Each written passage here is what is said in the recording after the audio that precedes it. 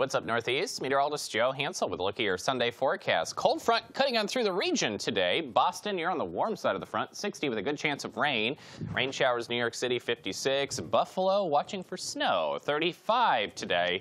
As we'll have kind of all the type of showers with this cold front working in. Good old springtime. We got rain, thunderstorms to the east, and on the backside, cold air rushes in with a chilly northwest wind, and that'll rustle up some snow showers and lake effect snow through basically the first half of the day tomorrow. So in terms of rain, there's that rainfall forecast. Not a terrible amount, maybe about a quarter inch or so for cities like New York City, Boston, Portland, Maine.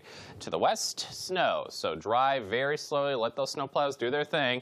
I know it's March, but snow does happen this time of year. Erie and Buffalo, probably about that 1 to 3 inch range with locally higher amounts possible. Cold lows tonight, a lot of us dipping below freezing, and then tomorrow, sunshine in the afternoon, but some cooler temps with that northwest breeze.